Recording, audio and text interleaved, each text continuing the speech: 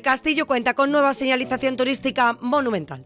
La nueva señalética contiene un código QR con el que poder obtener más información sobre cada zona arquitectónica.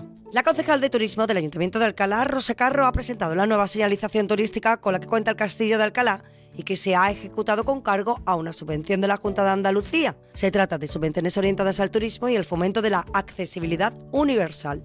La teniente alcalde ha explicado que la nueva señalética se hacía indispensable, ya que la existente estaba muy deteriorada tanto por el paso del tiempo como por los actos vandálicos. Carro ha explicado que desde la Delegación Municipal de Turismo consideramos que los edificios y los elementos de interés turístico de la ciudad deben contar con estos paneles informativos, no solo para que los alcalareños puedan conocer algo más de nuestra historia, sino también para el visitante que dispone así de más medios para conocer nuestro patrimonio cultural y arquitectónico.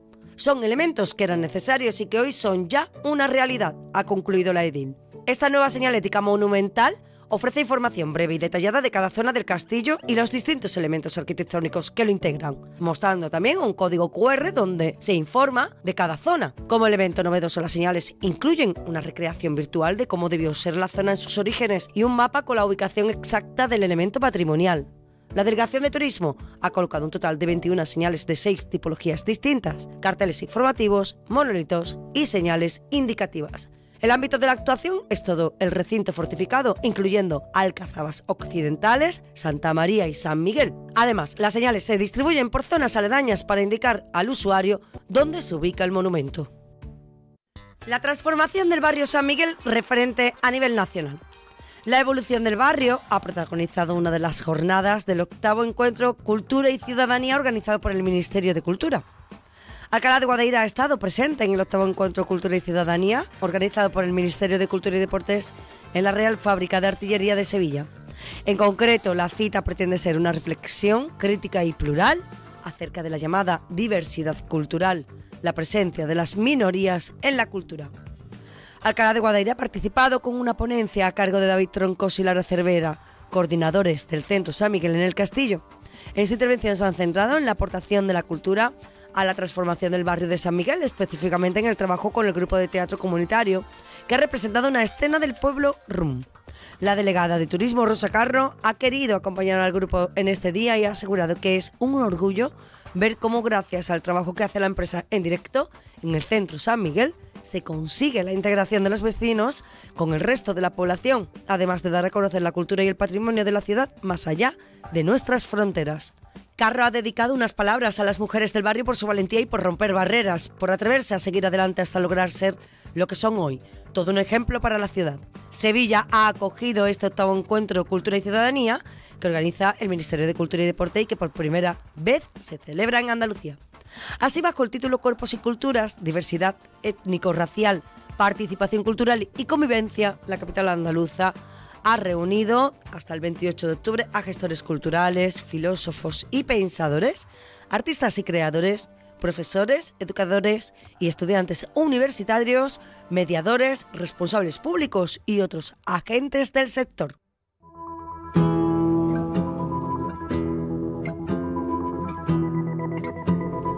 Sin duda, una barriada que en los últimos años ha venido recibiendo modernización, actuaciones urbanísticas, proyectos también culturales y muchas visitas, porque ¿quién no viene a Alcalá de Guadaíra para visitar el castillo? ¿Y quiénes reciben a todos esos visitantes y también vecinos y vecinas de Alcalá de Guadaíra? Pues precisamente las personas con las que hemos hablado para realizar este especial que comienza ahora Alcalá barrio a barrio, San Miguel el Castillo. Recordarte que cada viernes a las 12 del mediodía estamos emitiendo un especial de cada barrio de Alcalá de Guadaíra. Visitamos durante la semana esa barriada para poder hablar con comerciantes, hosteleros, asociaciones, colectivos o clubes deportivos que trabajan, viven y conviven en este barrio. En esta ocasión hemos tenido la oportunidad de ser recibidos en la Asociación de Vecinos Tres Arcos y lo ha hecho la vicepresidenta Merchi Guillén.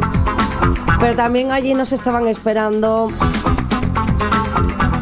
algunas de las componentes de este grupo de teatro comunitario de Alcalá de Guadaíra, que nace en el Castillo y que lo hace de la mano de las mujeres sobre todo, que además también conllevan una zambomba que se va a celebrar el próximo día 11 de diciembre y a la cual nos han invitado a todos y a todas. Visitamos la tienda de la amiga Desi porque es la tienda con más años, 60 años nada más y nada menos. Sostienen a esta familia que sin duda es del Castillo. Hablamos con la artista más joven de este barrio, con Yaiza Trigo, una chica que está siendo muy reconocida dentro y fuera también de Alcalá de Guadaíra y que a pesar de su juventud, con tan solo 16 años, está triunfando en todos los lugares. Hemos interrumpido en una clase de flamenco de la amiga María del Mar. Bueno, esta que ha tenido que dejar su trabajo para poder dedicarse exclusivamente al flamenco, claro, y es que ¿quién no quiere aprender flamenco en una de las cuevas de la barriada del Castillo? Pues en la Cueva de San Jacinto precisamente se encontraba su grupo de flamenco ensayando cuando interrumpimos la clase. Ella nos atendió con todo el cariño del mundo, por supuesto. También pudimos hablar con la arqueóloga Lara Cervera. Ella desde el Centro San Miguel se encarga de programar actividades y visitas guiadas para conocer el barrio San Miguel y también, como no, el Castillo de Alcalá de Guadaíra. Esta arqueóloga nos ha dado las claves de las reformas de actuaciones de restauración que se están llevando a cabo en la zona.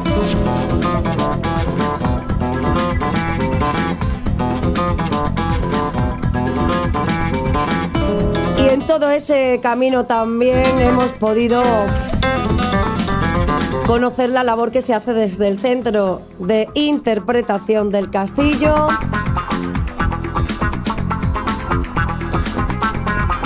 Y hemos conocido también una cueva, la de la Roezna, una cueva museo que además ahora va a ser potenciada turísticamente por la Asociación Cultural San Miguel, el Castillo, los castilleros.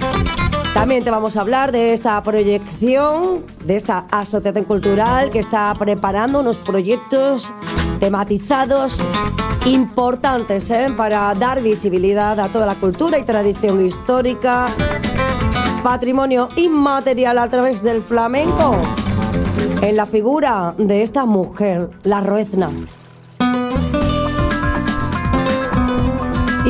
Y hemos acabado este especial, como viene siendo habitual, tomando una cervecita, y donde mejor que en el propio Arco de San Miguel, donde se encuentra la taberna, la Cueva de Anita. Allí hemos hablado con el amigo Moisés y nos ha dado las claves de esta gastronomía que, siendo tradicional, ha sido renovada y modernizada con nuevos sabores y olores en un ambiente, bueno, indiscutiblemente castillero. Así que si te quedas con nosotros, vamos a darnos una vuelta hoy por la Barriada San Miguel, el Castillo. ¿Qué haces? ¿Te vienes con nosotros? Acompáñanos. Buenas tardes. Hoy por fin es viernes. Yo sé que estáis todos escuchando Radio Guadaíra ahora mismo, no solamente la Barriada San Miguel, el Castillo, de donde hemos venido ahora mismito de grabar ese especial de Alcalá Barrio, sino también toda Alcalá de Guadaíra, deseando de conocer otras de las barriadas que estamos poniendo de manifiesto a través de las ondas de Radio Guadaíra cada viernes con esta nueva iniciativa, en esta nueva temporada de Alcalá Día a Día. En esta ocasión, como bien sabéis, esta semana nos hemos ido a la Barriada San Miguel del Castillo para conocer, pues, no solamente sus calles, sino también sus cuevas, porque sí, señores, es la barriada más antigua de Alcalá de Guadaíra y sigue manteniendo sus cuevas como seña de identidad y además también como parte de cada uno de los hogares y tradición familiar. Tienen mucha historia estas cuevas y nos la van a contar sus vecinos y vecinas. Y claro, ¿dónde vamos a ir en primer lugar sino a la asociación de vecinos, que es donde nos pueden asesorar a quién tenemos que visitar y por dónde vamos a hacer esta ruta que hoy nos va a marcar este especial de Alcalá, barrio a barrio. Hemos llegado aquí a la Asociación de Vecinos Tres Arcos, que es la encargada de dinamizar la barriada y también de trasladar al Ayuntamiento de Alcalá de Guadaíra, por ejemplo, pues todas esas necesidades, cada uno de los vecinos, también sus calles. Pues la Asociación de Vecinos, al ser la intermediaria, es la que conoce mejor todos sus beneficios y también su problemática. Tenemos aquí a su vicepresidenta, ella es Merchi Guillén. Merchi, buenas tardes. Buenas tardes. Merchi, a ver, cuéntanos un poquito, vamos a empezar hablando de la Asociación de Vecinos Tres Arcos.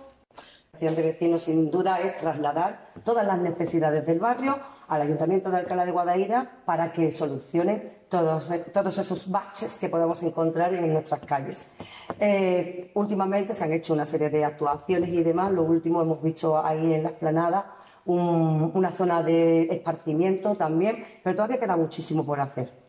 Pues sí, queda muchísimo por hacer y si te refieres ahí al supuesto parque del Arrabal, que juegos de los niños pues faltaría un poquito más, rematar lo que es el campo de fútbol, poner un pequeño vallado para evitar supuestas caídas, en fin.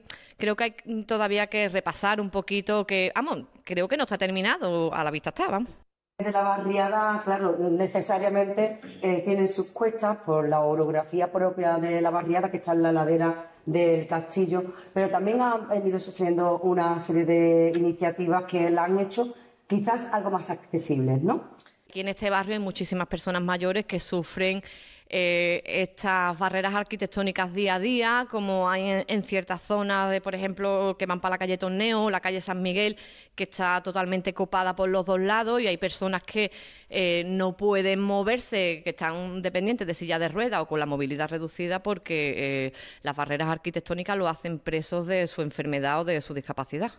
Bueno, realmente desde la Asociación de Vecinos, pues con el Ayuntamiento, ¿cuáles son esas iniciativas que se puedan llevar a cabo, sobre todo para mejorar la calidad de vida de los vecinos y vecinas de la barriada? Pero sí han supuesto estas iniciativas un acceso más abundante, podemos decir, de gente que viene de fuera a visitar el Castillo y la barriada también. Sí, en el sentido de que la avenida del Águila se reformó entera, se hizo a 2 carriles. Y ahora el tránsito sí que es verdad que es más fluido a la hora del tráfico de los coches. Antiguamente había un arco y todo el mundo tenía que pasar por el mismo arco y ceder el espacio en la calle ancha, que se le puso ese nombre, la calle San Fernando, por lo estrecha que era. Y ahora sí que es verdad que el tráfico es más fluido para nosotros mismos y para la gente que viene de fuera. Antiguamente toda esa avenida, aparte de ser estrecha, era de aparcamiento. Al hacer la avenida nos quitaron los aparcamientos y nos han diseminado a las partes más extremas del barrio. Pero los aparcamientos los tenemos mucho más complicados, pero el acceso en el vehículo y para la gente de fuera, que pueda subir el autobús, que es súper importante para la gente mayor que vive aquí, que el autobús llegue hasta aquí y que no necesiten coger un taxi, porque todo el mundo no tiene esa amplitud económica para poderse mover en un taxi, y que el autobús llegue hasta el barrio es uno de los puntos más importantes que se ha conseguido. Hay que seguir trabajando en todas esas cosas, pero también ahora mismo se está centrando casi todas las actuaciones en la zona más alta, en la parte del Águila, sobre todo para también abrirla. ¿Qué os está pareciendo desde la Asociación de Vecinos toda esa parte que se está mejorando? Bueno, yo personalmente, voy a darte mi opinión personalmente, no estoy totalmente de acuerdo. Chiringuito, llamémoslo así, ha estado desde hace mucho tiempo y era bueno darle un poquito de vida a lo que era un chiringuito de familia, de que vengas con los niños a comerte un montadito, como lo tuvo Jaime y su familia hace muchísimos años, y hasta muchos años ahí trabajando. Y eso sí era un atractivo para Alcalá en sí, que las noches de verano vinieran a refrescarse al Águila, a buscar fresquito, a disfrutar de las estrellas, de la estampa.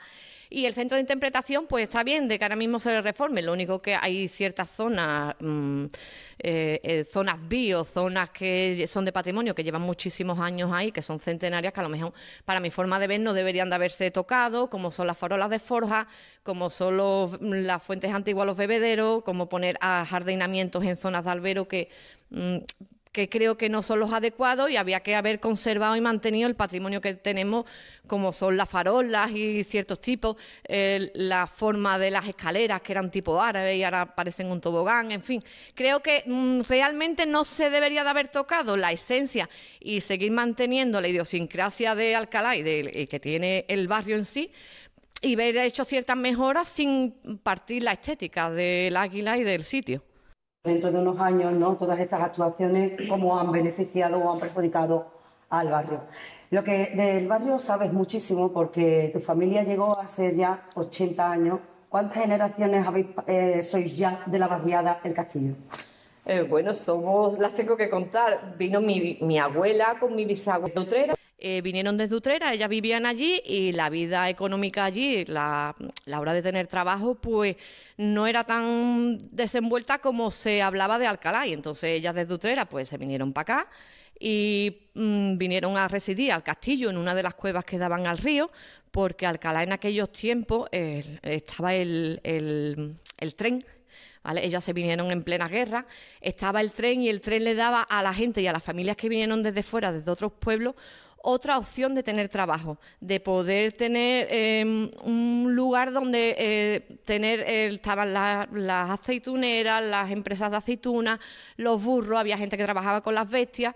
Entonces, por ejemplo, mi bisabuela hacía los cestos de mimbre, los escobones y todas esas cosas, y ella todos los días se montaba en el tren, iba a Sevilla, los vendía y volvía a venir otra vez, y era una opción de tener una solvencia económica en aquellos tiempos que la verdad que había mucha pobreza y desde entonces pues estamos aquí. Mi abuela vino aquí siendo jovencita, mi padre nació en una de las cuevas, yo nací aquí, mis niños han nacido aquí y así espero seguir muchos años más. Familia a desarrollar precisamente un hogar que ha conseguido aquí en esta barriada, porque todos habéis estado viviendo aquí y habéis formado parte del desarrollo de estas paredes. ¿Qué cositas nos podrías contar? Porque este es un barrio esencialmente de mujeres. Es un barrio donde las mujeres han sido las luchadoras las que han tomado la iniciativa de llevar a cabo la mayoría de las actividades de dinamización, por ejemplo, a través de la Asociación de Vecinos, pero también como grupo de amigas, incluso formando un grupo de teatro comunitario. Sí que es verdad que las parejas y los hombres están detrás apoyando muchas de las iniciativas y muchos de los movimientos que hay, pero a lo mejor nosotras quizás somos un poquito la cabeza visible. Te puedo contar más allá de que aquí hubo una guardería que se hizo allá por el 70 y tanto, que la hizo, colaboró con ella don Luis, porque aquí las mujeres trabajaban en los almacenes de aceitunas y no tenían dónde dejar a sus hijos. Entonces los hombres trabajaban en el campo y ellas trabajaban en los almacenes y querían tener un sitio donde dejar a sus hijos y no fueran las abuelas y todo. Y entonces ellas se hicieron un movimiento y crearon la primera guardería en el Castillo para poder dejar a sus hijos para poder ir a trabajar. Y de esto te estoy hablando hace 50 y tantos años y han seguido todas siguiendo movimientos de este tipo, luchando y reivindicando. La tradición de lucha y reivindicación la seguís llevando a cabo hoy en día, porque a través de la Asociación de Vecinos también realizáis muchísimas actividades que hacen que se involucre toda la barriada. Intentamos de que la barriada sea lo más participativa posible. Sí que es verdad que hay gente que a lo mejor pues, o no se entera o no quiere participar, o sí que es verdad que hacer estos movimientos, nosotros estamos aquí altruistamente, estamos regalando nuestro tiempo y haciendo actividades y cosas que se hacen por iniciativa propia porque realmente te llenan por dentro. Y hay gente que a lo mejor no quiere colaborar porque es su tiempo el que están empleando en esto, pero somos un grupo de personas que estamos muy acogidas, a lo mejor no tanto en sí integrantes de la asociación, como sí vecinos de fuera, que aunque no quieran formar parte de la asociación, pero siempre están ahí para contar con ellos, para moverse, para trabajar, porque esto, cada evento, cada cosa que se realiza, normalmente lo realizamos en lo que es en el Águila. Y desde la asociación de vecinos hasta allí puede haber unos 350 metros o 300 que hay que carrear cosas, que hay que llevar, que hay que trasladar, que hay que montar, y se cuenta con el calor y con el abrazo de muchos vecinos que colaboran con todo esto. Precisamente estamos en la sede de la Asociación de Vecinos y lo que nos hemos encontrado todavía es todo el atrezo de ese gran castillo del terror que habéis montado una vez más para celebrar Halloween. Sí, mira, Halloween al final ha terminado haciendo un pasaje del terror que nos lo pasamos pipa. Sí que es verdad que lleva mucho trabajo, lleva dinero empleado, lleva muchísimas horas por detrás. Hemos acabado reventados, pero creemos que es una bonita actividad enfocada en una actividad lúdica que puede abrirse al resto de Alcalá para que vengan a disfrutar del entorno, disfruten del castillo de otra manera. Esto es muy bonito y yo creo que todo el mundo tiene que tener esa misma oportunidad de vivirlo y disfrutarlo igual que nosotros, y que puedan venir, aparte de lo de Halloween, otras actividades a disfrutar de esto y que compartan con nosotros estas cosas, y que el ayuntamiento también vea, hombre, que gracias por habernos dado el permiso de poder hacer estas actividades lúdicas ahí, porque se abre un poquito los movimientos sociales, los movimientos lúdicos, se intenta de integrar a muchísimas personas y de abrirnos a toda Alcalá y que todo el mundo disfrute de esto. Micrófono apagado de la estigmatización que tiene la barriada afuera de sus muros, ¿no? A partir del Arcos San Miguel. Sin embargo, todas estas iniciativas han sido las que vienen propiamente desde los vecinos, las que están abriendo el barrio y está atrayendo a muchísimos vecinos y vecinas de otras barriadas, ¿no?, de la ciudad. Sí, nosotros ya llevamos bastantes años, porque eran trabajadoras y obreras que trabajaban con las bestias, trabajaban en los almacenes de aceitunas, intentaban de tener un futuro económico, de intentar de buscarse otras alternativas económicas, como también trabajaban en el campo. Entonces esto siempre ha sido un barrio trabajador y obrero. Esto, por la orografía, siempre ha estado como un poquito aislado. Realmente Alcalá nace de aquí, nace de sus cuevas, nace de estos entornos, luego ya se va expandiendo y la gente va saliendo del castillo. Y nosotros nos vamos quedando administrativamente también un poquito más aislados. Y entonces empezamos a crear esos estigmas y esas etiquetas que realmente no son las que nosotros creemos que lleva. El Castillo y sus vecinos llevan muchos años queriendo quitarse eso, porque somos gente trabajadora, normal y corriente. En el 2013 o 2014 empezamos ya con los movimientos a hacer actividades, como promover, hicimos un chiringuito de verano, estuvimos ahí todo el verano para que la gente pudiera venir y disfrutar, hicimos actividades de flamenco, hicimos actividades con teatro, promovimos las ferias medievales, que estuvimos 2 años también llevándolas junto con el ayuntamiento, intentar de hacer actividades sociales, lúdicas y de que para toda Alcalá, para que la gente también subiera, nos conociera y que se quitara un poquito de esas mentes antiguas, retrógradas, esa imagen o ese concepto que alguien le había contado en un momento determinado y que realmente no era lo que nosotros somos, porque nosotros aquí también tenemos hijos que van al colegio también, y lo que no queríamos era seguir con esa etiqueta y con esa mancha, y que la gente también cambiara un poquito la mentalidad, que es bueno que la gente se airee y cambie un poquito la forma de pensar y de ver las cosas. Creo que a día de hoy, después de muchísimos años que lleva la gente trabajando, desde atrás a todo lo que, por ejemplo, yo voy heredando ahora, y todas las mujeres y todos los hombres que han estado luchando por eso, creo que se ha conseguido, y que la inmensa mayoría de Alcalá tiene ese concepto cambiado, porque lo hemos demostrado y porque aquí viene la gente libremente y viene al Castillo sin esos prejuicios. Creo que muchas veces incluso nosotros estamos ya desubicados, por ejemplo, en los aparcamientos que tenemos ahí arriba, cuando nos quedamos sin luz, y creo que a lo mejor nosotros mismos nos sentimos ya extraños en nuestro barrio, porque demasiada gente a lo mejor la que viene aquí arriba, y nos sentimos fuera de lugar diciendo ¿quién es? ¿Quién será? ¿Sabes? En la Barriada San Miguel del Castillo hay muchos otros artistas. El flamenco nos viene de cuna a la mayoría, muchísimos aficionados que hay al flamenco, y además de Yaiza Trigo, que se dedica al baile, también tenemos otros artistas que llevan muchos años trabajando en el flamenco, intentando de hacer de ellos su modo de vida, como es José Guillén, que está con la guitarra flamenca, que lleva muchísimos años y hace sus espectáculos y sus cosas. Y como es Antonio Jesús Aguilera, que toca la caja, la percusión, que lleva tocando la caja desde que antes de que los pies le llegaran al suelo, y es un percusionista de alto standing, y llevan mucho tiempo intentando de salir adelante en el mundo del flamenco, aunque nadie es profeta en su tierra, pero que hay muchos artistas flamencos aquí, nacidos en el barrio, que están intentando de que su afición y su amor que tienen por el flamenco y por la tradición y por lo que le viene de herencia en la sangre, sea también un modo de vida para ellos. Bueno, hay tanta afición al flamenco aquí, hay tantos artistas que van a salir muchísimos más, porque recordemos que también contamos en esta barriada con la Peña de Flamenco, el Arrabal, donde hay una escuela precisamente de cajón, de guitarra y también de baile. Sí, también están intentando promover desde la Peña Flamenca lo que es el flamenco desde la raíz del flamenco que se hace aquí en el barrio del Castillo. Ellos promueven las actividades flamencas, también hacen cositas allí, e intentan de contar también a veces con los artistas de aquí del barrio, y el flamenco en sí en el barrio es algo muy importante y que la gente que vive aquí lo llevamos como bandera o como una parte de nuestra vida, que nos gusta mucho el flamenco. Siempre terminamos las cosas con nuestras fiestecitas flamencas y con los artistas, ya te digo, de aquí, con la guitarra de José Guillén, con la percusión de Antonio Jesús y con Yaiza que viene a bailar, y son grandes artistas que van a tener su renombre el día de mañana, pero que realmente necesita también ese impulso y esa visualización de todos los años de trabajo que llevan luchando para poder tener un lugar en el mundo flamenco. Bueno, pues luego vamos a hablar con Yaiza, porque me has conseguido esta entrevista, Merchi, pero también vamos a interrumpir una de las clases de baile de nuestra amiga María del Mar, en una de las cuevas donde se está impartiendo.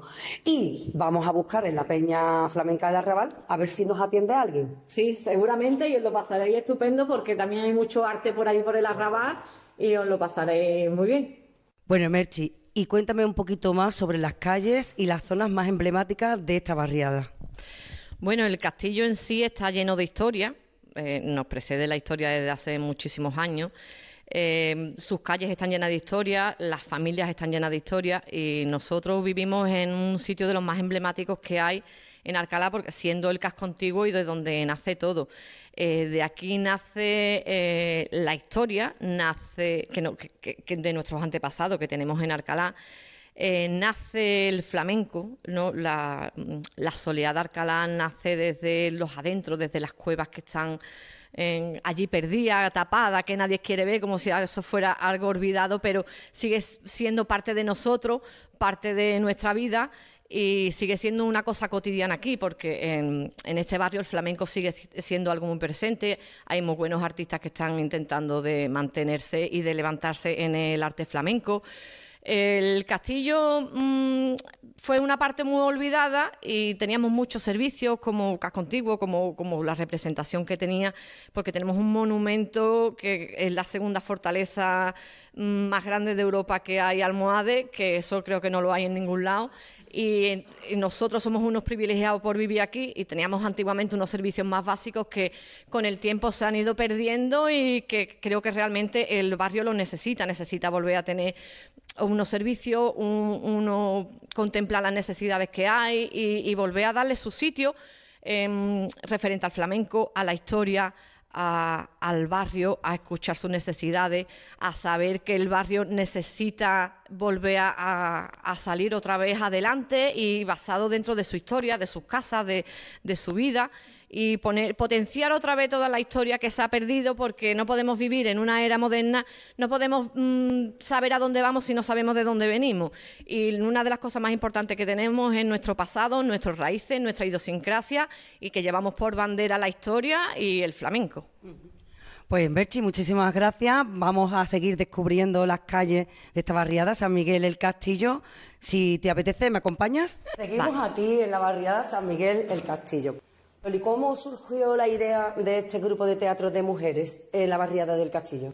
Pues mira, nosotros teníamos un chiringuito en el Águila, hecho por mujeres, y de ahí parte que conocemos a los que están aquí de Entretierra, y entonces eran 2 lunas.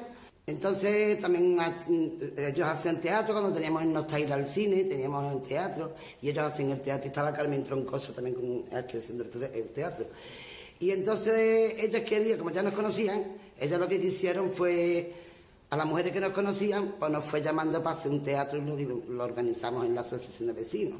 Y ella fue la que empezó con el teatro con nosotros. Y ya pues que se hizo el teatro en el Gutiérrez de Arba, que se llamaba la Casa del Nerd de Arba. Y nada, y ya luego pues David, su hijo, David Troncoso, siguió los pasos de su madre y quiso seguir con nosotras. Y desde entonces hemos creado el teatro comunitario. Bueno, y además de Loli, también Ana Vargas forma parte de este gran equipo del teatro comunitario, del grupo de teatro comunitario de Alcalá de Guadaíra. Ana, buenas tardes. ¿Cómo te involucras dentro de este grupo de mujeres? Buscando a personas de aquí del barrio que quisiera participar en un teatro comunitario, entonces pues nos apuntamos y de ahí empezamos en el 2018-2019, empezamos y pues no hemos parado. Somos 7 mujeres y un hombre que es mi marido, que es el único hombre porque, ¿verdad?, circunstancias, ¿sabes? Los hombres siempre están más para trabajo, pues por desgracia no tenía, entonces se ha unido con nosotros y está con nosotros. Y llevamos más pues desde el 2019. Después también nos llaman para las noches de Nostalgia, que también llevamos 4 años participando y en fin, la gente viene mucho a vernos, ya somos conocidas, viene mucha gente a vernos y estamos muy contentas. Hemos hecho 4 obras ya. Eso te iba a preguntar, Ana, 4 obras, además de la casa de Bernarda Alba, ¿qué otras obras habéis interpretado? Pues la esencia de nuestro barrio, que hablaba de lo nuestra y un poco reivindicativo, ¿no? De decir, esto teníamos y no lo tenemos y queremos que tener lo mismo, ¿no? Ya después hicimos otra, que era el Parlamento de los Animales, fue un poquito cómica. Después hicimos La Cruz de Hierba. Esta última que hemos hecho ha sido Pueblo Ron, que está teniendo mucho éxito. La verdad. Y nada, lo que quisiéramos pues salir más, que nos conocieran, por ejemplo en el Teatro Gutiérrez de Alba, en otras asociaciones. Nosotros estamos dispuestas a que si nos llaman pues ir a representar, pues sacar esto para arriba, que no se pierda. ¿Qué ha supuesto para ti personalmente y para tu marido? Porque claro, los dos como actores en casa, ¿habréis sufrido algún tipo de transformación? No sé, ¿os ha beneficiado pues en cuanto a que os sentís más felices, más tranquilos? ¿Quizás ha sido beneficioso para la mente? Hombre, claro, para la mente siempre, sobre todo para la memoria, pues yo últimamente la memoria un poquito pues desde que estamos, pues los textos hay que memorizarlos, el ensayar también con tu pareja, tener más cosas en común todavía, además de lo que tienes, pues estamos muy contentos y nos sirve para también la comunicación con los vecinos, la penetración entre nosotras, y muy bien, muy a gusto. Pues nada, larga vida a este grupo de teatro comunitario de Alcalá de Guadaíra, porque está claro que todos son beneficios y lo que sí hay que invitar a los otros vecinos, ¿verdad?, de la Barriada San Miguel y Castillo a que participen del grupo. Sí. Ana, y además de esas obras de teatro y el grupo de teatro comunitario que tenéis aquí, también me he enterado yo de que hay una zambomba. Pues sí, también el grupo de teatro estamos en una zambomba, que también lo hacemos con la empresa de David en directo. Llevamos también 3 años, el primer año fue un espectáculo flamenco y ya ahora por Navidades por la zambomba. Después de fin de curso pues también lo hacemos en sevillana, flamenco, en fin, lo que es el espectáculo de la zambomba, el flamenquito, que es lo que nos gusta, y ya llevamos 3 años también. ¿Cuántos vecinos componéis esta zambomba? Pues ahí hay también otro hombre más, que es el marido de Luisa, y pues somos por lo menos 12 o 13 o 14, ¿no? Somos, más o menos. Lo tendría que contar. ¿Y tenéis algo programado ya para esta próxima Navidad? Sí, claro, para diciembre. Creo que es el día 11 de diciembre, pero no sé el horario todavía. Yo creo que es tarde-noche, en diciembre. ¿Aquí en el Centro San Miguel quizás? Centro San Miguel, sí. Pues vamos a invitar a todos los vecinos y vecinas de Alcalá de Guadaíra que están escuchando este especial, que sepan que el 11 de diciembre tienen una cita en la Barriada del Castillo con la zambomba de este grupo de teatro comunitario. Sí, estáis todos invitados. Muchas gracias, Ana. Gracias a ti. Bueno, y también está con nosotros Luisa Cruz, porque ella también pertenece a este grupo de teatro comunitario, pero una de las características fundamentales por la que está aquí es porque además también le gusta mucho la poesía y recitar. Bueno, a ver, cuéntenos de dónde viene esa afición. Bueno, yo desde pequeña tenía la afición, me ponía en mi casa y escribía muchas cosas. Las perdí todas porque con las mudanzas de un lado a otro yo perdí todas, pero empecé un día, digo, voy a escribir y desde ahí estoy escribiendo. Entonces tendrá en la memoria, no la tendrá escrita, pero en la memoria tendrá muchos textos. Es que tengo una memoria de pez. Pero bueno, yo las escribo y luego las leo y ya está, porque recordar, muy poquitas recuerdo. ¿De qué tratan esas historias, Luisa? ¿Son historias personales que hablan de usted misma, de sus sentimientos o también de cosas que ve, por ejemplo, entre sus vecinos y vecinas? Yo escribo de todo, la verdad, de mis nietos, de mis hijos, Pero últimamente también he escrito muchas cosas de mi barriada, porque este barrio es pintoresco y a mí me encanta, y yo creo que nadie quería este barrio como yo, pero hay mucha gente que quiere muchísimo este barrio y escribo sobre eso. ¿Y usted sería capaz de decirnos unos versos ahora para este especial de Alcalá barrio a barrio, para que todos los oyentes que están escuchando el especial de la Barriada San Miguel del Castillo conozcan esos sentimientos hacia su barrio? Bueno, voy a leerlo porque, como te he dicho, tengo memoria de pez, pero bueno, voy a leer uno. Claro que sí, hay que decir que Luisa también es miembro de este grupo de teatro comunitario y ella pues está súper contenta también de pertenecer a este grupo de actrices y actores que están pues además de desarrollándose dentro de las artes escénicas, están también teniendo la posibilidad de reivindicar pues todo aquello que sienten que deben hacer, pero además de una forma artística. Vamos a darle paso a Luisa porque ella nos va a recitar uno de sus poemas. Bueno, no sé si es un poema, es un escrito que he hecho y os lo voy a leer, acerca de mi barrio, ¿no?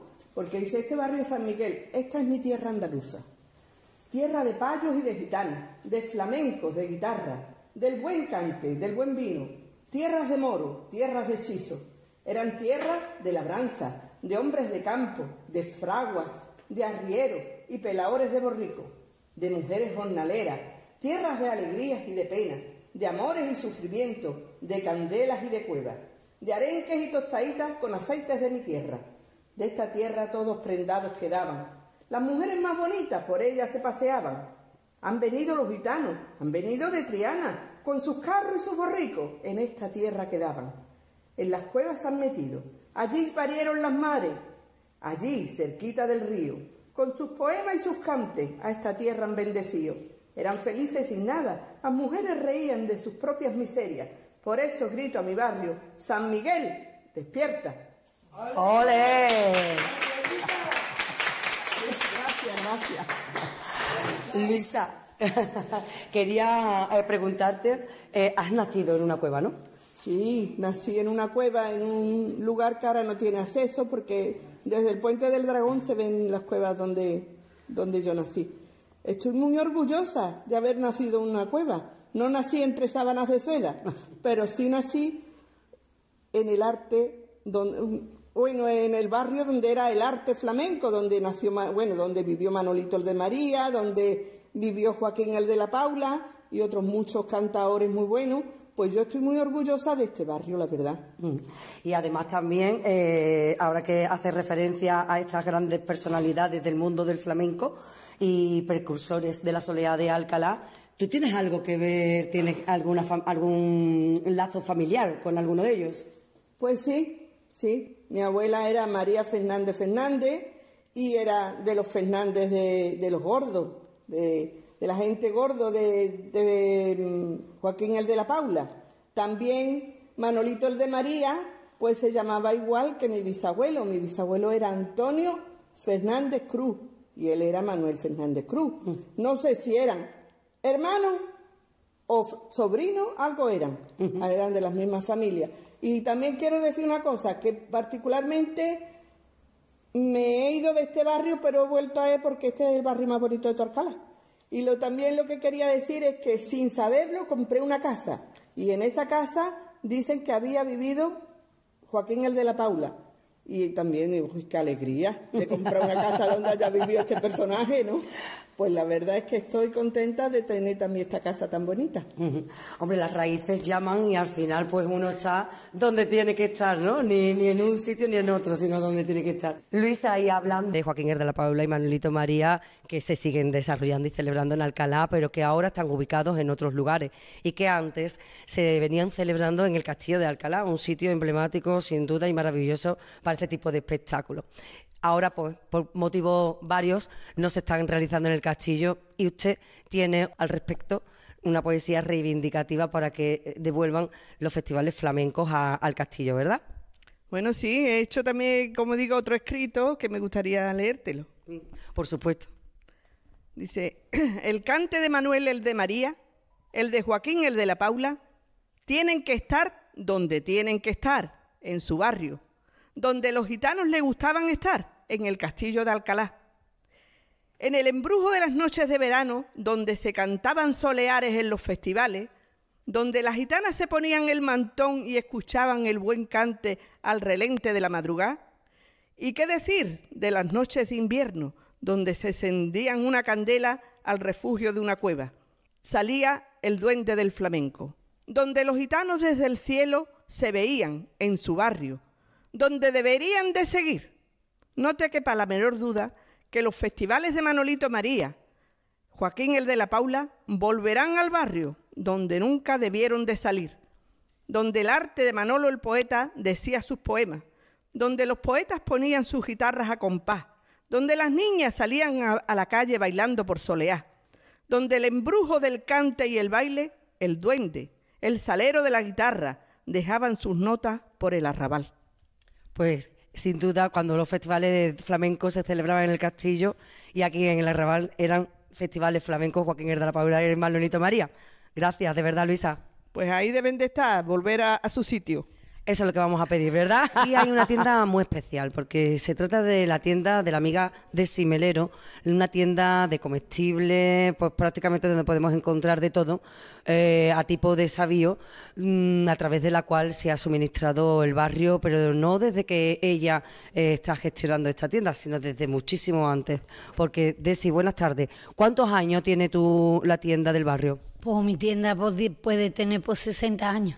Primero estaba en la casa de mi madre, que entonces me gustaba a mí mucho porque, claro, dejábamos abierta, nos poníamos fuera, las mujeres mayores sentadas en la puerta, las niñas jugando al elástico, a saltar, pues yo no quería que cerrara la tienda. Pues si cerraba la tienda, pues tenía que meterme para adentro. Mi madre guisaba con la tienda abierta, salía para afuera, puso una mesita con su aguacamilla para el invierno y ella cosía, que entraba alguien, pues la despachaba.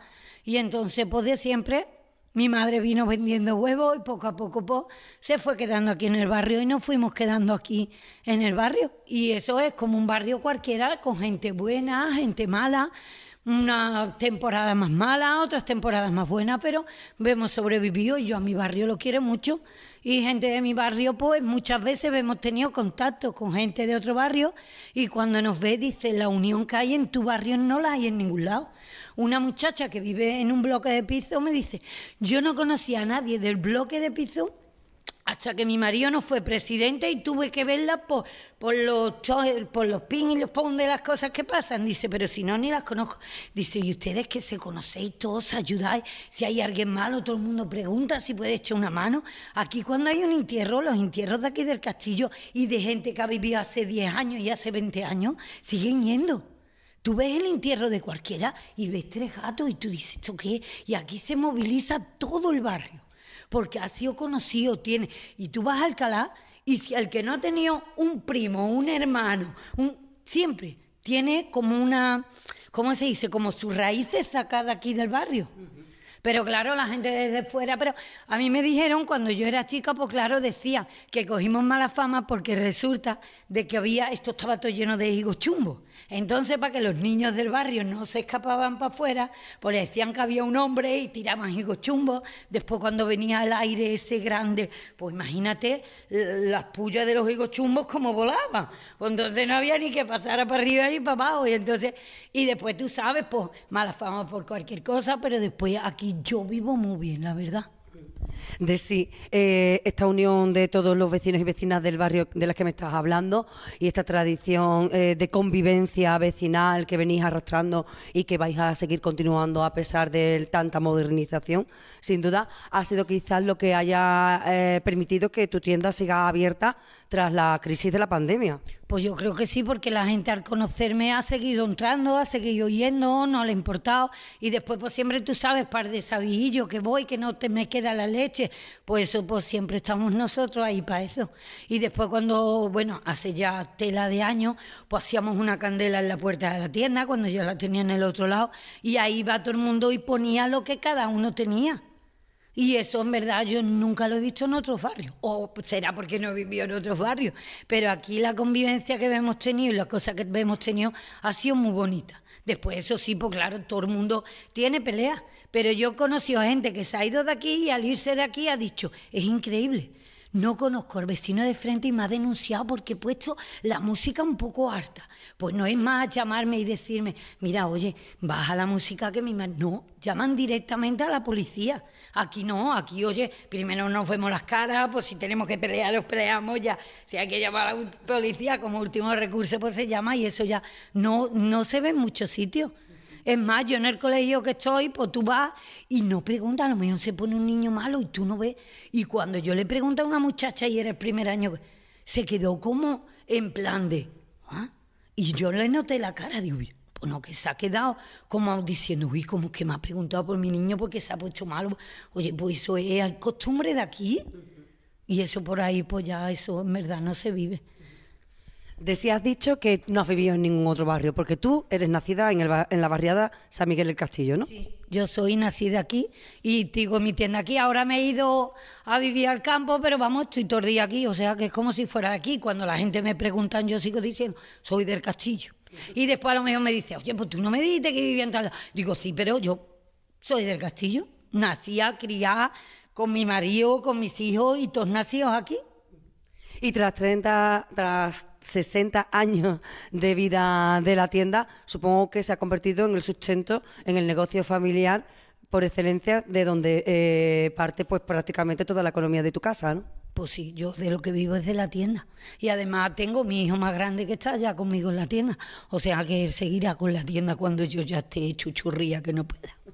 Seguirá contando la Barriada San Miguel del Castillo con esta vecina tan interesante como es Desi, la que regenta la tienda del barrio de la Barriada del Castillo. Como Gracias. en todos los lugares siempre nos encontramos entre sus calles, entre sus hogares, a algún artista. Bueno, aquí en la Barriada San Miguel del Castillo sería muy difícil elegir a uno solo, pero entonces yo lo que he hecho sabiamente es escoger a la más joven para tener también a la persona que más joven del barrio que está ahora mismo destacando en el mundo del arte. Ella se llama Yaiza Trigo y este pasado verano ha sido la sensación aquí en Alcalá de Guadaíra con su colaboración en el Festival de Sirisan que vino a Alcalá de Guadaíra, pero también ha sido muy destacable su actuación en el programa de verano Noctaíra, un programa de ocio y diversión que cada año toma las calles de la Barriada San Miguel el Castillo.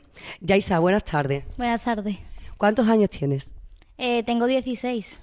16 años y bueno, una persona tan joven, ¿cómo triunfa en el flamenco? ¿Cuáles son tus primeros recuerdos en cuanto al flamenco? Mis primeros recuerdos, yo recuerdo que desde la barriga de mi madre, aunque yo no lo supiera, yo ya venía bailando y pegándole patas en la barriga a ella, como dando mis primeros pasos. Y esto me sale pues desde chica, de mi familia, de todo, que he nacido entre las cuevas y entre el cante y el baile. ¿Recuerdas tú ya de pequeña estar en la puerta de casa o en el patio con los vecinos bailando en Navidad, en cualquier juerga flamenca que se preciara? Pues sí, la verdad, yo siempre desde chica, siempre que veía cante, baile, me decía mi padre, sal, venga, baila. Y yo ahí a bailar y vamos, me pasaba unos días bailando increíble, vamos. Me decías que eras muy tímida a la hora de hablar, pero a la hora de bailar no hay barrera, ¿no?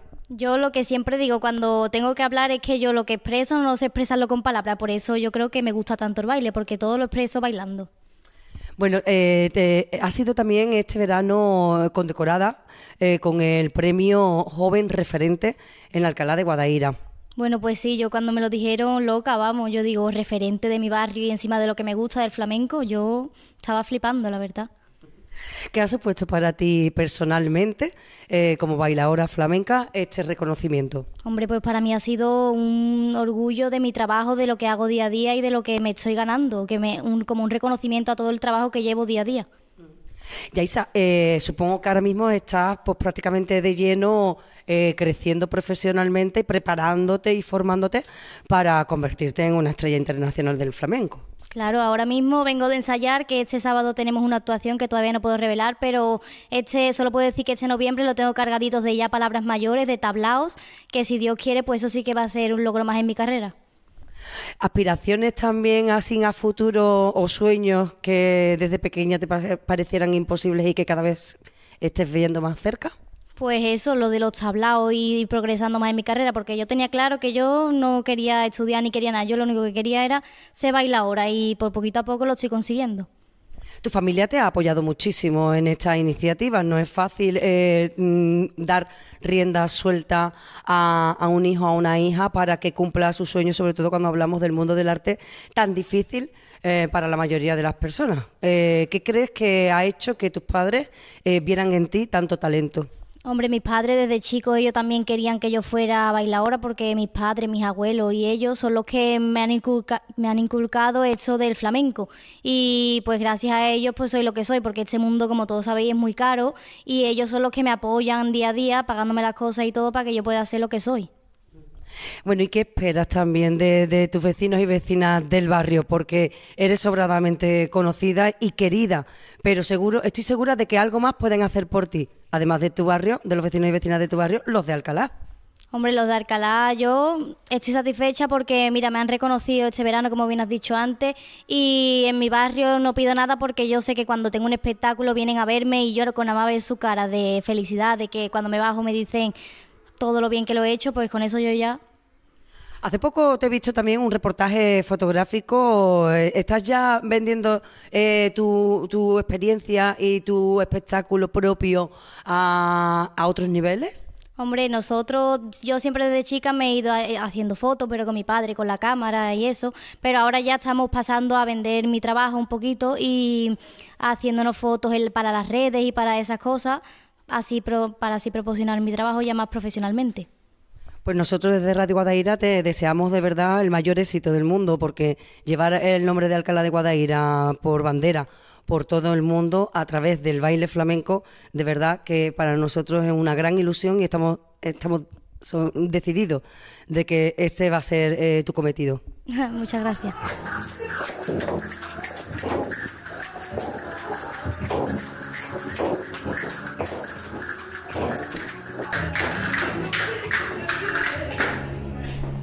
Hola, buenas tardes, perdonadme. Hola, buenas tardes a todas.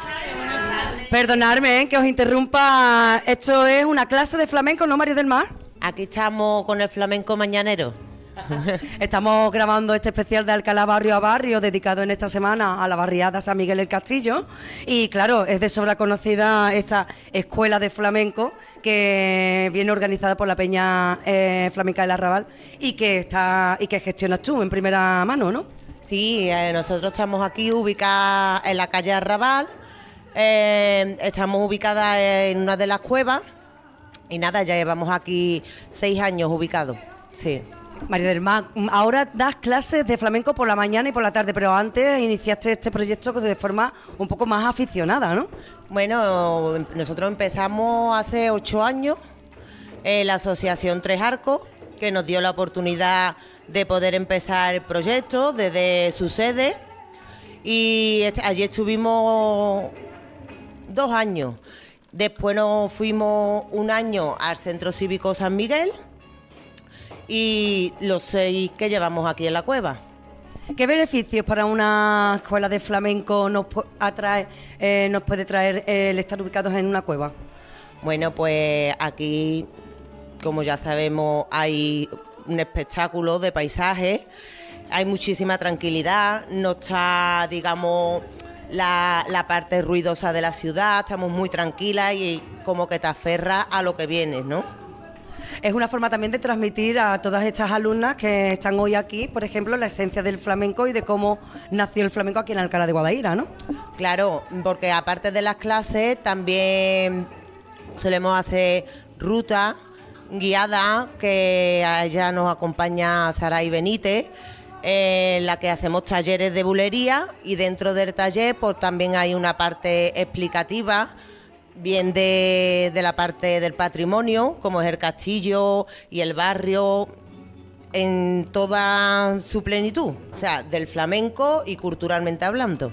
Lo has convertido ya en el tronco profesional de tu vida, el flamenco y el enseñar flamenco. ¿Cuántas clases o cuándo podemos encontrarte aquí en la cueva para asistir a una de tus clases? Pues mira, aquí estamos todos los días menos los viernes, por la mañana, lunes, miércoles y jueves, y todos los días por la tarde. Vamos, que si me llamáis por teléfono y no lo cojo, venid para acá que estoy aquí. Y además de, bueno, además de sevillana, que es lo que acabamos de escuchar, que acabo de interrumpir, ¿qué más cosas pueden aprender cualquier persona que se acerque por esta escuela? Bueno, pues en principio siempre empezamos con palos muy básicos, como por ejemplo el tango, pero siempre tenemos presente las bulerías, porque al fin y al cabo es un palo que todo el mundo le gusta aprender, porque después cuando una está, bueno, pues en las fiestas, en las reuniones, siempre canta alguien por bulería y a todo el mundo, a quien no le gusta pegarse una patadita. Bueno, pues yo te veo aquí y no quiero tampoco robarte muchísimo tiempo, pero antes de marcharme, María del Mar, también quiero que les comentes a los oyentes de Radio Guadaíra, que están escuchando este especial de Alcalá de Barrio, dedicado a la Barriada San Miguel del Castillo, qué es lo que pueden encontrar en esta Peña Flamenca del Arrabal, además de flamenco. Vale, pues mira, lo que es la sede de la Peña también ofrece una serie de clases, como es la de guitarra y cante, ¿vale? Cante flamenco. Y nada, todo el que esté interesado, tanto en participar en sus clases, como por ejemplo dar una huerta o relacionarse un poco, pues puede venir aquí y nada, experimentar un poco lo que nosotros vivimos día a día. Bueno, pues ¿tienes algún proyecto ya ensayándolo para ahora, para la Navidad, para exponer un poco como fin de curso o fin de trimestre? Bueno, pues sí, porque además de la cueva, que es donde yo suelo dar las clases, este año San Miguel, que lo lleva a la empresa en directo, me ha dado la oportunidad de poder tener otro grupo allí. Y además seguir con la gente de aquí del barrio, con el grupo Entre Tierras, con el que yo he formado un coro y tenemos en proyecto la zambomba para este mes de diciembre. Y además voy a decir una cosa, tenemos abierta contratación. Pues ya sabéis, oyentes de Radio Guadaíra, tanto dentro de Alcalá como fuera de Alcalá, si tenéis algún algún bar, algún restaurante, algún lugar que queráis amenizar, o también una boda, bautizo, comunión, que queráis amenizar. Estamos abiertos a todas las proposiciones. Con cualquier tipo, si queréis amenizar con un poco de flamenco y con un grupo homogéneo de mujeres que están ahora mismo aprendiendo y que están haciendo del flamenco un nexo de unión, pues que sepáis que aquí en la cueva podéis hacer la contratación. Además, también tenéis que pensar que aquí es muy bonito venir, porque es que es la manera de conocer realmente la idiosincrasia de una cueva y el espíritu con el que una sale. Pues sí, yo os animo todo y aquí estamos para lo que queráis. Ya habéis visto, si queréis tocar la guitarra, si queréis cantar, si queréis bailar, si nos queréis contratar, aquí estamos. Bueno, pues os dejo que sigáis ensayando. Venga, Sonia, muchas Hasta gracias. luego, adiós. Claro, una visita a la barriada de San Miguel el Castillo pues requiere precisamente que pasemos por el Centro Cívico San Miguel, un centro donde vamos a hablar con Lara Cervera sobre todo sobre la historia del Castillo de Alcalá, porque ella es arqueóloga y conoce hasta el último rincón de este monumento histórico y patrimonial de nuestra ciudad, y que se encuentra ubicado, como no, en esta barriada que es la raíz, digamos, de esta ciudad. Pero también nos hemos encontrado aquí en el Centro San Miguel a Reyes Caro. Ella es la controladora de acceso al Castillo de Alcalá y es la persona que nos va a hablar del Centro de Interpretación del Castillo. ¿Y por qué en el Centro San Miguel? Pues porque en estos momentos la zona se encuentra en obras de restauración y modernización, y precisamente están ubicados aquí, sobre todo como información para todos aquellos que quieran conocer más el Castillo de Alcalá de Guadaíra, que sepan que la oficina en estos momentos de atención al turista y al ciudadano se encuentra en el Centro Cívico San Miguel. Reyes Caro, muy buenas tardes. Bueno, pues háblanos un poco de la historia de este Centro de Interpretación del Castillo. ¿Para qué sirve y su funcionamiento? Bueno, pues el Centro de Interpretación del Castillo sirve principalmente porque es para dar una amplia información sobre el propio castillo y sobre la relación con el territorio. No solo el castillo, sino también el contorno de Alcalá y lo que lo rodea. Y donde es un edificio que antiguamente era un depósito de agua, y aquí damos todo tipo de información a las personas que vienen y dándole folletos, informándole un poco de la zona. Tienen aquí también un servicio de baño que pueden entrar todos los visitantes que vengan y aquí les damos todo tipo de información. ¿Le habláis también un poco de cuáles son esas rutas más interesantes para aquellos turistas que vengan, por ejemplo? Que hay un servicio de ruta de visita guiada y aquí pueden concertar para tener esa cita. En la sede habitual del Centro de Interpretación del Castillo veíamos, además nos ampliaban muchísimo la información sobre la historia del castillo y también de la barriada de San Miguel.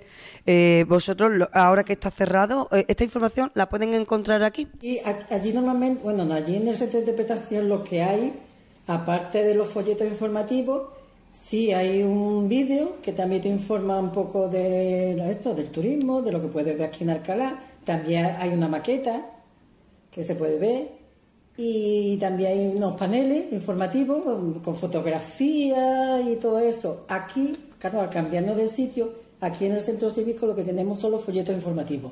Es lo único que le podemos dar por ahora. Bueno, pues vamos a decirle, informativamente hablando, pues cuál es, cuándo lo pueden visitar, qué es lo que tienen que hacer. Los horarios son de martes a domingo. Martes a viernes sería de 9:30 a 1:30. Sábado de 10 a 2 y por la tarde de 4 a 6. Y domingo de 10 a 2. Y si no ven aquí a Reyes, verán a otra persona, ¿no? Porque todos los días... No, pero solo se cierra los lunes. O sea, que todos los días estoy aquí. Bueno, pues ya sabéis que si queréis conocer más cosas sobre el Castillo de Alcalá, queréis concertar aquí informativos que te hablan sobre nuestra historia y sobre todo arqueológicamente hablando de la idiosincrasia, ¿no? Y esas señas de identidad que podemos encontrar en el Castillo de Alcalá, pues os tenéis que dirigir en estos momentos al Centro San Miguel, que es donde se encuentra la amiga Reyes, pero cuando terminen las obras, pues podrán ir directamente al Águila, porque justo en la misma plaza enfrente a la puerta del castillo, allí pueden encontrar un espacio dedicado precisamente a la historia patrimonial de esta zona de Alcalá de Guadaíra. Muchísimas gracias, Reyes. El castillo, a través de los vecinos y vecinas, de los comerciantes, también de las asociaciones de vecinos y culturales que trabajan cada día en esta barriada con esa peña del Arrabal, Peña Flamenca por excelencia, nacida pues a través de las Cuevas de Jacinto y también de un montón de personas y artistas que han querido poner de manifiesto la tradición flamenca de esta barriada, pero no hemos hablado todavía del eje a través del cual nace toda Alcalá de Guadaíra y que por supuesto vertebra la vida pública y diaria de estos vecinos y vecinas de la Barriada San Miguel, el Castillo. ¿Y de qué vamos a hablar sino del Castillo? Con ella, con Lara Cervera, que es arqueóloga y también la responsable de la gestión del Centro San Miguel. ¿Qué tal, Lara? Buenas tardes. Hola, ¿qué hay? Bueno, pues cuéntanos un poquito, háblanos de este gran personaje que es seña de identidad de Alcalá de Guadaíra, pero que sin duda además es la referencia de esta barriada y desde donde nace este barrio. Bueno, hay muchísimas cosas que hablar del Castillo de Alcalá de Guadaíra. En lo que me estás comentando en cuanto a la referencia fundamental que significa para Alcalá y para el barrio, es evidente que la potencia de los restos conservados del monumento son una llamada de atención desde cualquier zona casi de Alcalá, desde nuestras entradas principales, todas las miradas se dirigen al castillo. Y forma parte, como tú dices, una de las señas de identidad fundamentales de la ciudad. Para los vecinos del barrio de San Miguel el Castillo no es únicamente un referente, una identidad, sino que forma parte de su vida diaria, cotidiana. Durante muchos años ha sido uno de los pocos espacios libres del barrio y se ha utilizado como tal, casi como la zona de esparcimiento de la barriada. Y eso ha generado, junto con otros muchos factores, ese sentimiento de pertenencia muy especial que tiene mucha de la gente que vive en el barrio del Castillo con respecto al monumento, que seguramente le da un plus con respecto al resto de los ciudadanos de Alcalá de Guadaíra. En cuanto a la importancia del monumento en sí, se ha hablado mucho en muchos ámbitos. tenemos uno de los recursos culturales, patrimoniales y turísticos más importantes de la provincia de Sevilla, un elemento magníficamente bien conservado, aunque obviamente todo trabajo de restauración es bienvenido, pero la potencia de los restos conservados es indiscutible, y un espacio habitado y usado a lo largo de cientos de años de historia, con un recorrido cronológico en la parte que hoy es visitable desde el siglo XI-XII hasta la actualidad. Y bueno, podríamos estar hablando muchísimo de ese recorrido cronológico, pero yo creo que lo más importante es que resume un poco la historia de la propia Alcalá de Guadaíra y sobre todo el sentimiento de pertenencia tanto de los habitantes del barrio como del resto de la ciudad. Los vecinos y vecinas del barrio precisamente tienen al Castillo como si fueran, no, su Dios, ¿no? Evidentemente es para ellos una referencia absoluta, además de también serlo para Alcalá de Guadaíra. Sin embargo, claro, para toda Alcalá de Guadaíra es un monumento natural, para los visitantes es patrimonio, para ellos es parte de su vida. ¿Cómo ha gestionado, crees que ha influido? Y también las reformas que se le han ido haciendo también de forma turística el monumento patrimonial. Yo creo que ese es un camino muy interesante. En los primeros momentos, en las primeras restauraciones, ya ese edificio en sí mismo, obviando en ese momento buena parte de esos sentimientos de pertenencia de los que hablábamos. Y se hizo seguramente, por las circunstancias del momento, de espaldas al propio vecindario de San Miguel.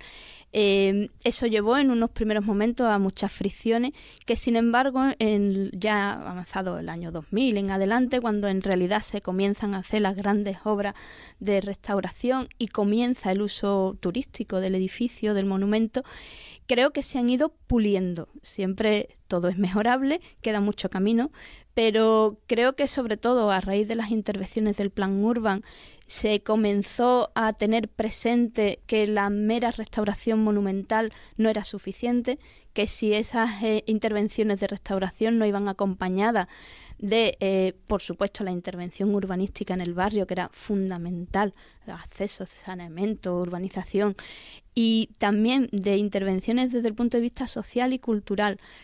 Muchas de las actuaciones que se realizaron en ese momento iban encaminadas a un mayor conocimiento del castillo por los propios habitantes de la barriada, porque aunque ellos conviven habitualmente con la imagen y la idea del castillo, no necesariamente tenían por qué tener un conocimiento de su valor histórico, patrimonial, a nivel no solo intrabarrio, sino en toda la provincia, en toda la autonomía.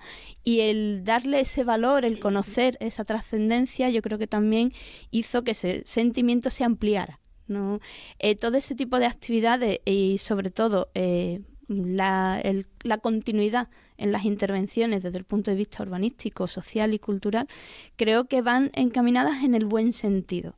Siempre hay mejora, margen de mejora, pero creo que en estas últimas 2 décadas, esta última década fundamentalmente, sí se ha tenido conciencia por parte de los responsables administrativos y políticos de esa necesidad, y todo este tipo de intervenciones de conjunto han sido muy bien acogidas por la mayor parte del vecindario, y creo que ese es el camino correcto.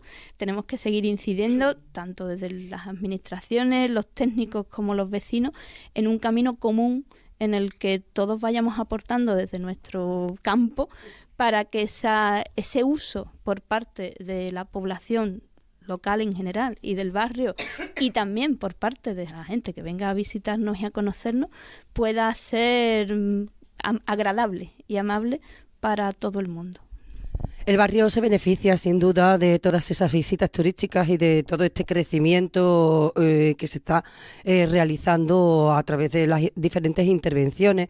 Sin embargo, los vecinos y vecinas, algunos, se quejan de que no se han respetado algunos elementos patrimoniales o que tenían muchísimos años y que para ellos suponía parte de la historia de Alcalá de Guadaíra. Tú como arqueóloga, Lara, supongo que has estado vigilando un poco todos estos proyectos y haciéndole un seguimiento para que en la mayor medida posible se mantuviera la esencia y lo que realmente importa.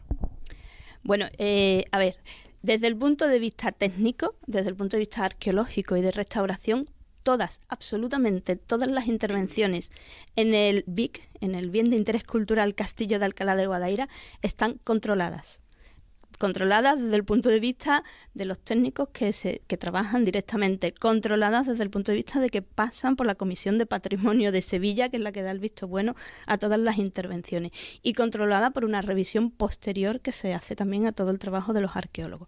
Por lo tanto, ningún elemento patrimonial de este recinto arqueológico ha sufrido ninguna agresión.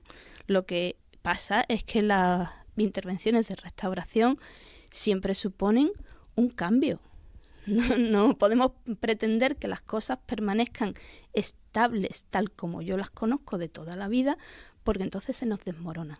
Si no intervenimos sobre el patrimonio, se nos cae. Y cuando intervenimos, obviamente cambiamos su imagen. La cambiamos primero en cuanto a la consolidación de los restos antiguos, pero también en cuanto al uso que se le da. No es el mismo uso el que tiene el recinto fortificado de Alcalá hace 20 o 30 años que el que tiene hoy. Hace 30 años no necesitábamos un aparcamiento, no necesitábamos un acceso para unos autobuses turísticos, no necesitábamos un parking de bicicleta que vamos a tener próximamente. Por lo tanto, la adaptación al siglo XXI no va en contra de la identidad del castillo ni del barrio, sino que favorece la integración de los restos antiguos con el futuro y el uso que todos, tanto los de fuera como los de dentro, podamos darle a ese patrimonio. No va nunca en demérito de los restos arqueológicos, sino a favor de su conservación, de su uso y también de su adaptación al tiempo que vivimos.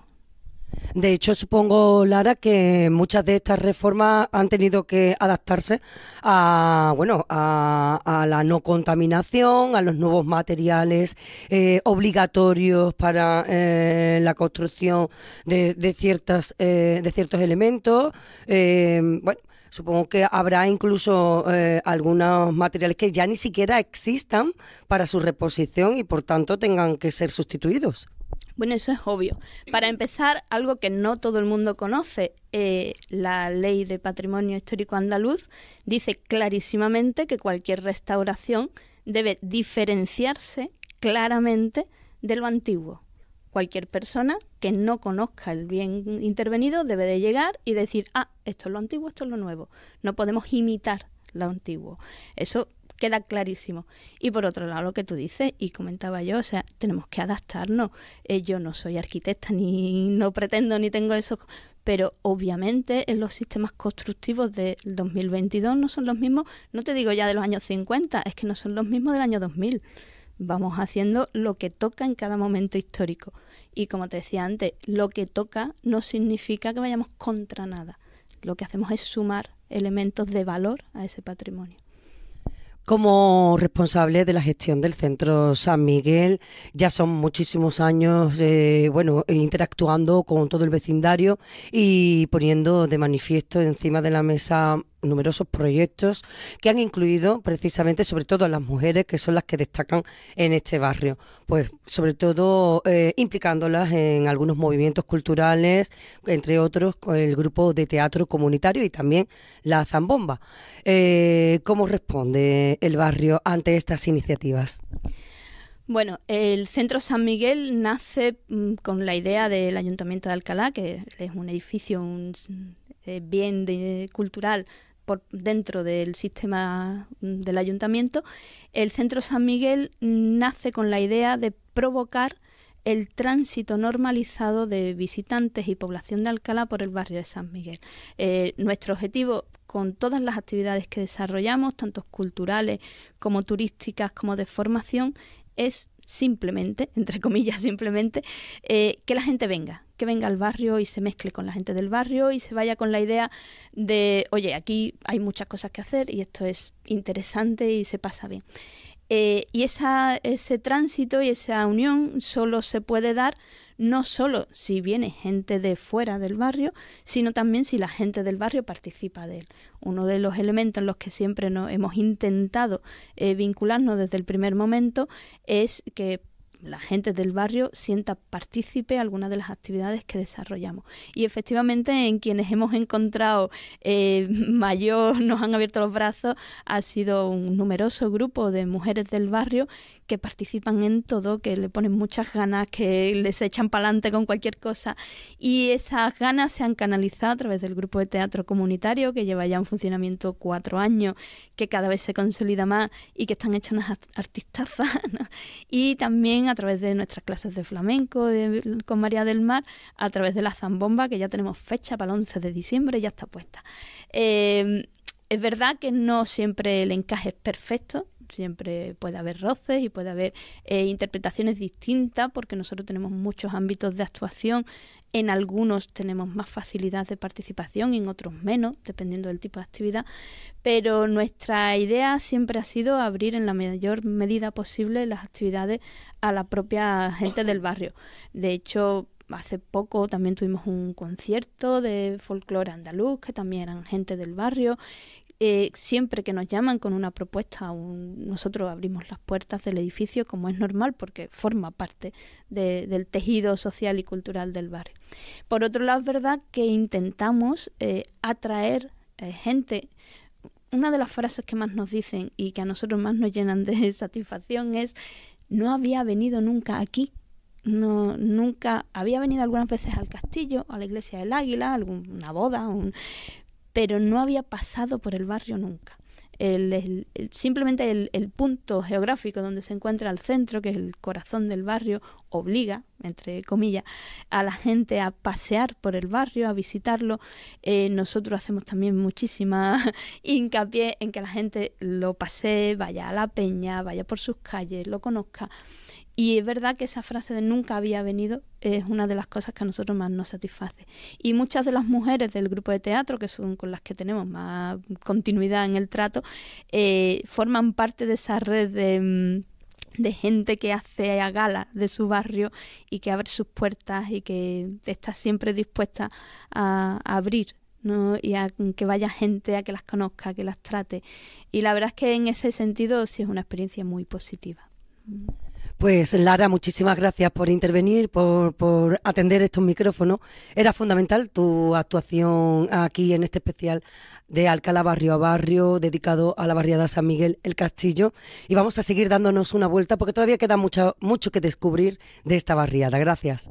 Como siempre, y aquí estamos cuando queréis cualquier cosa. Claro, toda aquella persona que viene por la Barriada del Castillo encuentra pues una arteria principal, que es la que te va llevando hacia arriba al Castillo, y a ambos lados de esta arteria principal pues están las viviendas, el Centro San Miguel, de donde acabamos de salir, y cuando vas bajando para la Cueva de Anita, que es hacia donde me dirijo y donde me va a recibir Moisés, me acabo de dar cuenta de una de las fachadas donde me hablan de Dolores Tinoco Fernández, la Roezna, primera mujer femenina, primera figura femenina del flamenco en Alcalá. Y en la puerta me estaba esperando precisamente la amiga Soraya Rodríguez. Buenas tardes.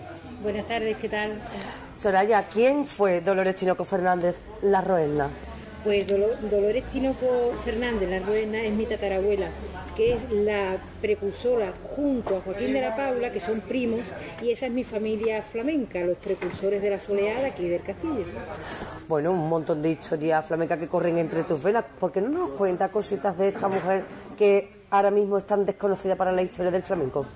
Bueno, pues mi tatarabuela se quedó un poquito en segundo plano, ¿no? Porque al ser madre de Juan Barcelona, ella pues tenía 4 hijos, ¿no? Y tuvo que ir al cerro, se fue a vivir al cerro del Castillo, que es la cueva precisamente esta, es donde ella vivió solamente en un trocito, lo demás era todo patio. Y resulta de que cuando Antonio Mairena se junta con mi tío, Juan Barcelona, pues siempre cogen las figuras masculinas, ¿no? Y como cogieron las figuras masculinas, digo, oye, no es por nada, porque mi familia es toda mi familia, la que adoro, ¿no? Pero ¿por qué no salía ella como precursora también con Joaquín de la Paula? Y nada, pues decidimos visibilizarla y lo hicimos en unos eventos precisamente aquí en San Miguel. Bueno, ¿y qué cositas nos puedes contar sobre ella, sobre su historia? Porque supongo que cuando tenéis una fachada tan característica haciendo referencia a su figura es porque dentro hay mucha historia. Exactamente, allí se encuentra la cuevecita donde ella dormía, donde ella cocinaba, donde hacía su vida y donde se reunían los flamencos de aquí del castillo. Venía su primo, venían los demás, los bastianes, se reunían todos allí y hacían su fiestecita flamenca. Y tiene mucho encanto. La cueva tiene realmente la zona donde ella vivía, es la que tiene realmente ese encanto, ¿no? Y ese, como si tuviera su duende allí, su aje, su espíritu, y se nota, ¿eh? En la Asociación San Miguel, pues estamos que nos hemos unido de nuevo unos compañeros, hemos retomado otra vez, hemos cambiado junta directiva porque hemos llevado 2 años, esta asociación es de 2014, pero hemos tenido 2 años de parón. Hemos tenido 2 años de parón por la pandemia, porque hemos tenido algunas pérdidas y porque hemos vivido nuestros duelos y no hemos tenido ganas, la verdad. Aún amando el barrio y aún queriendo hacer cosas, no hemos tenido esas ganas que se necesitan para ello, ¿no?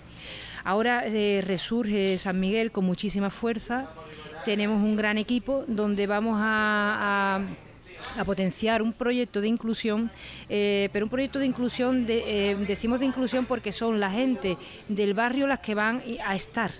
Tenemos distintas actividades, como pueden ser lo que es la cultura, un deporte activo que puede traer también mucho turismo, y sobre todo tenemos la historia del castillo.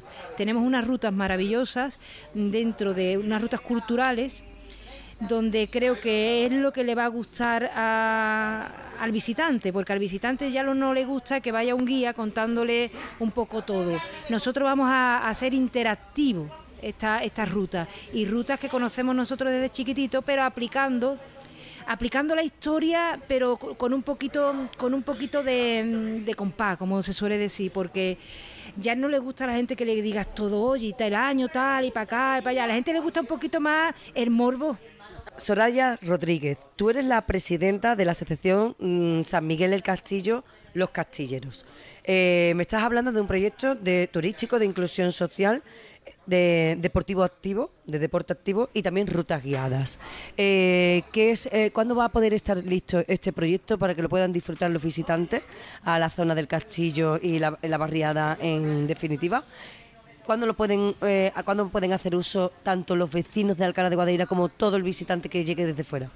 Bueno, pues en principio hemos quedado con la delegada de que quieren que le hagamos como qué es lo que vamos a montar, ¿no? Y que quieren saber qué vamos a hacer, ¿no? Para enfocar ellos si podemos hacerlo a través de turismo o a través de otra delegación. Entonces lo que vamos a hacer es vamos a presentar en diciembre un trocito de lo que realmente va a ser el tema de la ruta. Vamos a presentar la primera ruta. Vamos a presentar la primera ruta y queremos presentar algo de deporte, para que la gente vea lo que vamos a iniciar. Una vez que ya tengamos hecho todo el tema que estamos trabajando actualmente, porque también en diciembre queremos montar lo que es el Belén, entonces tenemos mucho trabajo de por medio, pero queremos que ella vea un thriller, como se le suele decir, de lo que vamos a montar, y que la gente también vea lo que nosotros vamos a hacer con los vecinos del barrio, vecinos de fuera y personas que van a estar muy implicadas, que forman parte de la asociación, que no forman parte de la asociación, pero queremos nosotros decir, esto vamos a hacer, para que se vea, y una vez que se vea, ya vamos a empezar a hacer las rutas bien ya organizadas, con sus nombres y ya el proyecto muy bien organizado, pero ahora mismo vamos a hacer una prueba para que se vea lo que queremos hacer. ¿Y desde cuándo viene funcionando esta Asociación Cultural San Miguel del Castillo, los Castilleros, Soraya? Bueno, pues nosotros estamos desde el 2014, y la parada que hemos tenido, como ya te comentaba, ha sido la de la pandemia y prepandemia. Ahora la gente viene con mucha fuerza, el equipo viene con muchísimas ganas y la verdad es que estamos a tope con ello y creo que les va a encantar tanto a la gente de dentro del barrio, de fuera del barrio, y creo que a un nivel muy bueno de Andalucía y nacional, incluso internacional hemos estado tocando. Pero queremos, antes que se dice que el camino se demuestra andando, vamos a empezar con el primer escaloncito para que a la gente, si le gusta, pues ya compartiremos todo lo que vamos a hacer y en un principio es para que se sepa, ¿no? Para que lo veáis. Bueno, pues de este proyecto, de vuestras iniciativas y de vuestro trabajo vamos a poder disfrutar los alcalareños y alcalareñas muy pronto. Nosotros queríamos dar visibilidad también, como no, a esta asociación cultural, para que todo el mundo conociera no solamente el trabajo que venís haciendo desde este colectivo, sino además también para que conocieran la figura de esta mujer precursora de la soledad de Alcalá también, pero menos conocida por ser mujer quizás, Dolores Tinoco Fernández, la Roezna. Ella también es parte de la historia de Alcalá de Guadaíra y de la historia del flamenco. Gracias, Soraya. Gracias a ti. Ya sabéis, amigos, compañeros y oyentes de Radio Guadaíra, que todos estos especiales de Alcalá Barrio a Barrio los estoy finalizando a ser posible, tomándome una cervecita en algún lugar de restauración de la zona en concreto que estoy visitando, porque ¿qué es de un barrio sin un bar o sin un restaurante? Bueno, pues aquí tenemos un lugar muy peculiar. En la Barriada San Miguel, el Castillo, tenemos la taberna La Cueva de Anita. Y la regenta, el amigo Moisés Romero, con quien estamos en estos momentos. Muy buenas tardes, Moisés. Hola, muy buenas tardes, ¿qué tal? Encantado de que estéis con nosotros por aquí. Bueno, pues yo ya me iba del barrio San Miguel el Castillo y claro, he visto tus puertas abiertas, las puertas abiertas de tu casa, y he dicho, yo me voy a tomar una cervecita porque yo creo que este es un lugar que todos los oyentes de Radio Guadaíra deben conocer. Cuéntanos un poquito la historia de esta taberna. Bueno, pues la historia de esta taberna se basa en mi abuela, ¿no? Anita, la de San Miguel porque tenía su taberna en la calle San Miguel, justamente aquí en la ladera, justamente detrás de la calle San Fernando, donde nosotros estamos ahora mismo ubicados. Y entonces pues era una taberna peculiar también, ¿no? Era una cueva donde se vendían los vinos a granel, o las biscotelas de San Joaquín, vendía un poquito lo que era Alcalá, las tortas y demás, ¿no? Entonces después, 40 años después, pues bueno, rescatamos un par de viviendas aquí en la zona del Castillo, las restauramos y le pusimos en honor a ella su nombre, ¿no? La Cueva de Anita. Entonces, pues nada, ahí vamos funcionando, llevamos 7 años, la verdad que el barrio nos acogió bastante bien, es un contraste un poco fuerte, ¿no? Porque nos dedicamos a vender productos locales de aquí, pero bueno, con un toque de gastronomía ahora mismo un poco de nivel alto, y entonces, pero bueno, la verdad que encantado del enclave que tenemos y de nuestro pueblo y de donde estamos. Moisés, esta taberna está justo pasando el Arco de San Miguel, que es lo que delimita a la barriada San Miguel el Castillo con el resto de Alcalá de Guadaíra. Esta cueva supongo que pertenecía a tu familia o te fijaste en ella como parte importante para montar este negocio que ahora bueno, ya está colaborando y mucho para señalizar en el mapa al barrio de San Miguel el Castillo. Bueno, pues en primer lugar, cuando surge el proyecto, ¿vale? Porque era una asignatura mía pendiente, yo ya regentaba un local anteriormente a este. Entonces, pues fui directamente a lo que era antiguamente la Cueva de Anita, en la calle San Miguel. ¿Vale? Lo que pasa es que era una casa antigua, también con cueva, es una calle peatonal, no tenía mucho acceso, pero mi primer enfoque fue hacerlo en donde mismo ya mi abuela lo hizo hacía 40 años. Lo que ocurre es que ya lo tenía una familia, la estaban preparando para vivir y demás, y entonces pues busqué otras zonas y me tropecé aquí pasando el arco, como bien han dicho, el arco de San Miguel, que es una maravilla de nuestro pueblo también. Y ya pues nos fijamos aquí en un par de casas y las restauramos y ahí surgió y nació la Cueva de Anita de ahora. Bueno, para todos los oyentes de Radio Guadaíra, que ahora mismo, claro, lógicamente no pueden ver la estética ni la decoración de esta cueva, descríbenos un poco en qué te has basado para darle esta peculiaridad.